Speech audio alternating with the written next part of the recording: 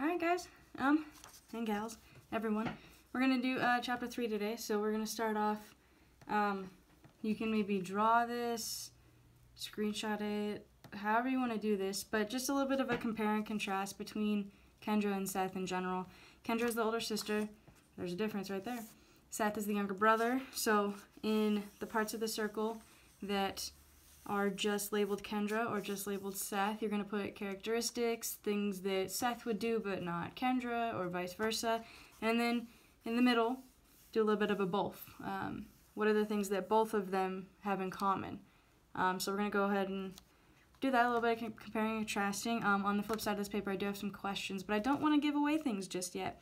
So I'm going to have you look at the questions after we read chapter 3.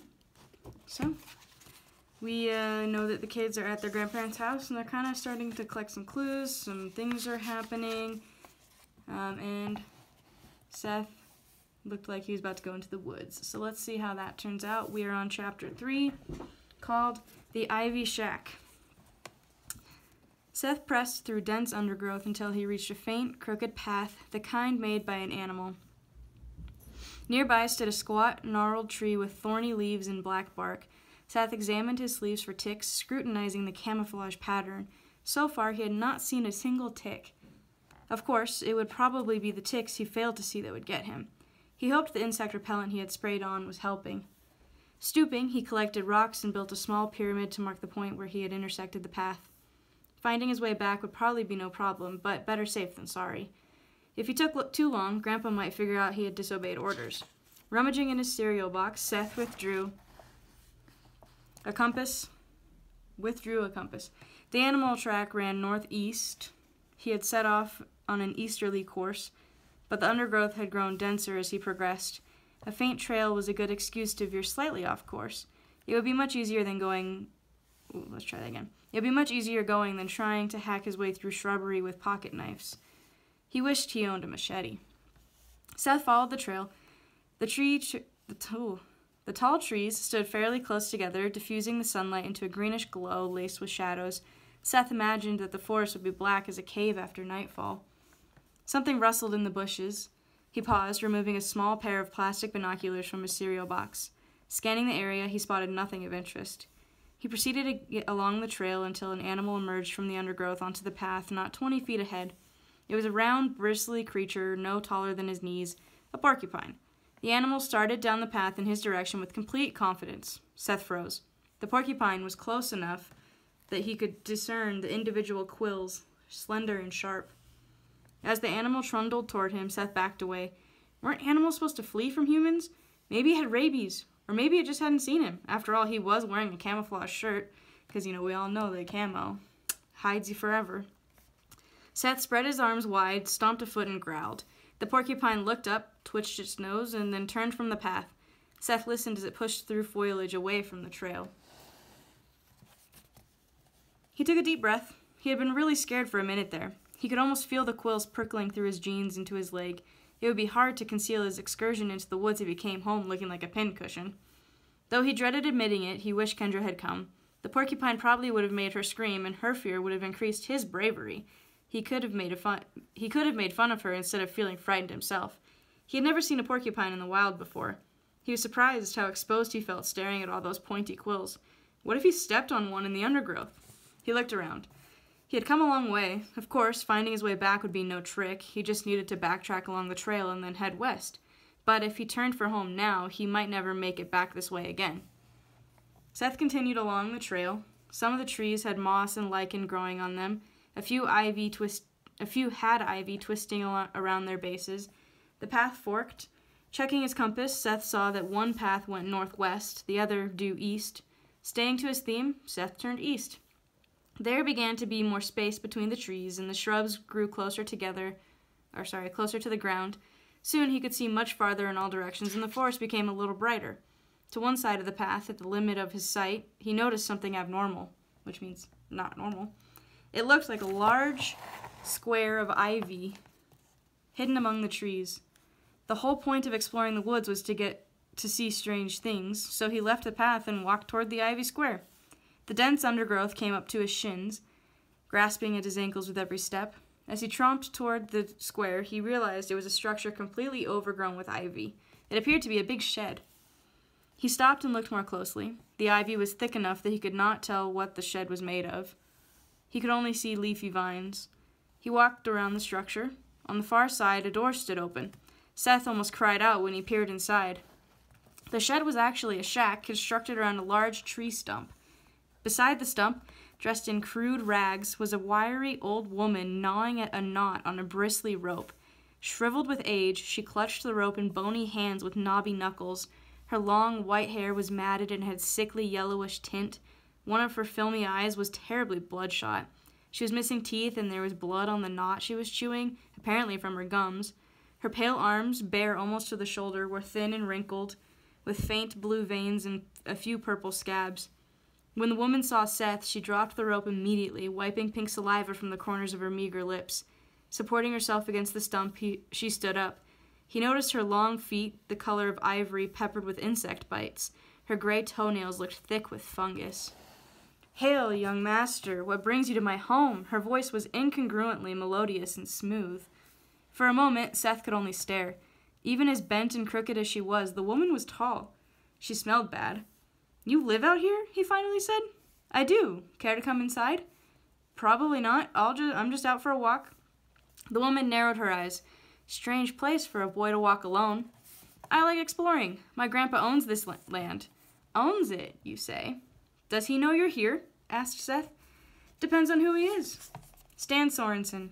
She grinned. "He knows." The rope she had chewed lay on the dirt floor. It had one other knot beside the one that she had been gnawing on. "Why were you biting the rope?" Seth asked. She eyed him suspiciously. "I don't care for knots." "Are you a hermit?" "You could say that. Come inside and I will brew some tea." "I better not." She looked down at her hands. "I must look frightful. Let me show you something." She turned and crouched behind the stump. A rat ventured a few steps out of a hole in the corner of the shack. When she came back from behind the stump, the rat hid. Not a great sign. The old woman sat with her back to the stump. She held a little wooden puppet about 9 inches high.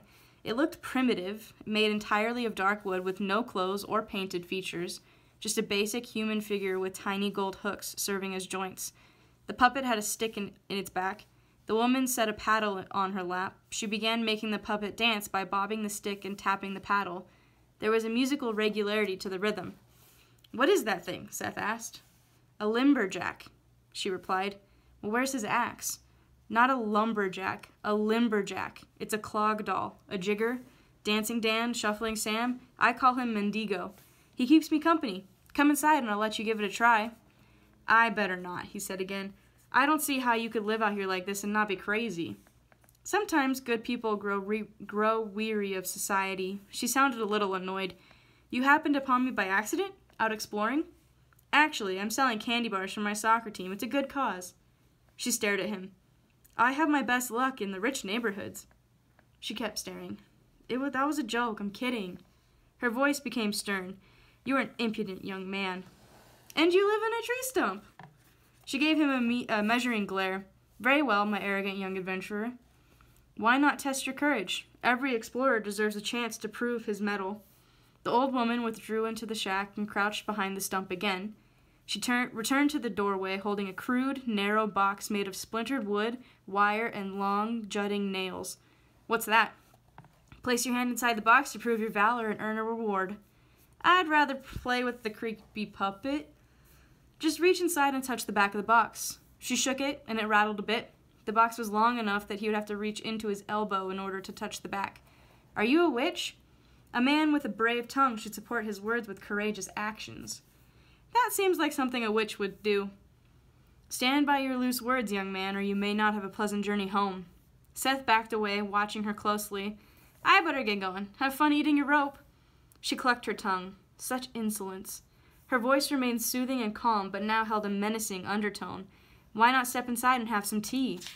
"Next time." Seth moved around the shack, not taking his eyes from the ragged woman in the doorway.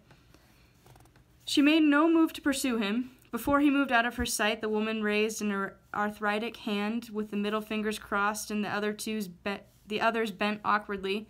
Eyes half shut, she appeared to be murmuring something. Then she was out of view. On the far side of the shack, Seth plunged through the tangled undergrowth back to the path, glancing over his shoulder all the way. The woman was not chasing him. Just looking back at the ivy-covered shack made him shiver. The old hag looked so wretched and smelled so foul. There was no way he was sticking... Sorry. There was no way he was sticking his hand in her weird box. After she had offered the challenge, all he could think about was learning in school how shark teeth angled inward so that fish could swim in, but not out. He imagined the homemade box was probably full of nails or broken glass set at crude angles for a similar purpose. Even though the woman was not following him, Seth felt unsafe. Compass in hand, he hurried along the path toward home. Without warning, something struck him on the ear, barely hard enough to sting. A pebble the size of a thimble dropped to the path at his feet. Seth whirled around. Somebody had thrown a little stone at him, but he saw nobody. Could the old woman be stealthily following him? She probably knew the woods very well. Another small object bounced off the back of his neck. It was not as hard or as heavy as a stone. It was not as hard or heavy as a stone. Turning, he saw another acorn whistling toward him, and he ducked. The acorns and the pebble had come at him from opposite sides of the path. What was going on? From above came the sound of wood splitting, and a huge limb fell across the path behind him, a few leaves and twigs swishing against him as it passed. If Seth had been standing 2 or 3 yards back along the path, a branch thicker than his leg would have clubbed him on the head. One look at that heavy limb, and Seth took off down the path at full sprint. He seemed to be hearing rustling sounds coming from the shrubbery on either side of the scant trail, but he did not slow down to investigate. Something caught a firm hold of his ankle, sending him tumbling to the ground. Sprawled on his belly, a cut on one hand, dirt in his mouth, he heard something rustling through the foliage behind him, and a strange sound that was either laughter or running water. A dry branch snapped like a gunshot. Not looking back for fear of what he might see, Seth scrambled to his feet and dashed along the path. Whatever had tripped him had not been a root or a stone. It had felt like a strong cord stretched across the trail, a tripwire. He had noticed no such trap previously on the path, but there was no way the old woman could have done it, even if she had started running the moment he passed out of her view. Seth raced past the place where the trail forked and sprinted back the way he had come.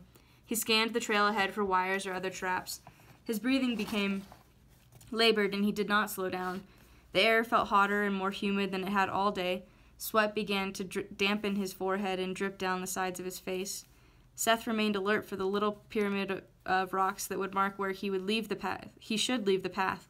When he reached a gnarled little tree with black bark and thorny leaves, he halted. He remembered the tree. He had noticed it when he intersected the path. Using the tree as a reference, he found the spot where he had built the pyramid of rocks, but the rocks were gone. Leaves crunched behind him off to one side of the trail. Seth glanced at his compass to confirm that he was heading west and ran into the woods. He had walked this way at a leisurely pace, examining toadstools and unusual rocks as he went. Now he tore through the forest at full speed. Undergrowth clawing at his legs, branches whipping against his face and chest. Finally, panting, the energy of his panic wearing thin, he glimpsed the house ahead through the trees. The sound of pursuit had dwindled to nothing. As he stepped out into the yard under the sun, Seth wondered how much of what he had heard had actually been something chasing him, and how much had been invented by his flustered imagination. It's a good question. How much do you think of that was real versus how much you think Seth was imagining? Could be an interesting thought. Okay. The wall opposite the windows in the playroom held several rows of bookshelves. The door to the stairs was built into that wall, and one of the bulky freestanding wardrobes was backing up against it. Kendra held a blue book with golden letters. The title was Journal of Secrets. The book was held shut by 3 sturdy clasps, each with a keyhole. The remaining key Grandpa Sorensen had given her fit none of the keyholes, but the gold key she had found in the dollhouse armoire fit the bottom one. So one of the clasps was unlocked. She had found the book while searching the bookshelves for a trigger to a secret passage. Using a stool, Kendra had reached even the higher shelves, but so far the search had been in vain. There was no sign of a secret door. When she noticed a locked book with an intriguing title, she had quit the search in order to test her keys. With the bottom clasp unlocked, Kendra tried to pry up the corner of the book and get a peek. But the cover was solid and the binding was firm. She needed to find the other keys. She heard somebody stampeding up the stairs and knew it could only be one person. Hurriedly, she shelved the book and pocketed the keys. She did not want her nosy brother interfering with her puzzle. She charged through the door and Seth Seth charged through the door and slammed it behind him. He was flushed and breathing hard. Dirt smeared the knees of his jeans. His face was smudged with sweat and grime. "You should have come," he sighed, flopping onto the bed. "You're getting the bedspread filthy." "It was freaky," he said, "and it was so cool." "What happened?" "I found this path in the woods and met this weird old lady who lived in a shack. I think she's a witch. A real one." "Whatever." He rolled over and looked at her. "I'm serious. You should have seen her. She was a mess." "So are you." No, like all scabby and gross. She was biting an old rope. She tried to make me stick my hand in some box." "Well, did you?" "No way. I took off, but she chased me or something. She threw rocks at me and knocked down this big branch. It could have killed me." "You must be pretty bored." "I'm not lying." "I'll ask Grandpa Sorensen if he has some homeless people living in the woods," Kendra said. "No, he'll know that I broke the rules." "Don't you think he would want to know a witch built a shack on his property?" She acted like she knew him. "I went pretty far. Maybe I was off of his property." "I doubt it. I think he owns everything for a long ways." Seth leaned back, lacing his fingers behind his head. "You should come visit her with me. I could find my way back." "Are you nuts? You said she tried to kill you." "We should go spy on her, find out what she's up to. If there really is a weird old lady living in the woods, you should tell Grandpa so he can call the police." Seth sat up. "Okay, never mind. I made it up. Feel better?" Kendra narrowed her eyes. "I found something else cool," Seth said. "Have you seen the treehouse?" "No." "Want me to show you?" "Is it in the yard?" "Yeah, it's on the edge." "Okay." Kendra followed Seth outside and across the lawn. Sure enough, in the corner of the yard opposite the barn, there was a light blue playhouse up in a thick tree. It was situated on the back side of the tree, making it hard to see from most of the yard. The paint was peeling a little, but the little house had shingles on the roof and curtains in the window. Sorry, that was my dog. Boards have been nailed into the tree to form a ladder. Seth went up first. The rungs led up to a trap door, which he pushed open. Kendra climbed up after him. Inside, the treehouse felt bigger than it looked from the ground. There was a little table with 4 chairs. The pieces to a jigsaw puzzle were spread out on the table. Only a couple had been fit together. "See? Not bad," Seth said. "I started that puzzle." "It's beautiful. You must be gifted." "It didn't work. I didn't work on it long." "Did you even find the corners?" "No." "That's the first thing you should do." She sat down and started looking for corner pieces. Seth took a seat and helped. You never liked puzzles," Kendra said. "It's more fun doing them in a treehouse." "If you say so." Seth found a corner piece and set it aside. "Think Grandpa would let me move in here?" "You're a weirdo." "I'd only need a sleeping bag," he said.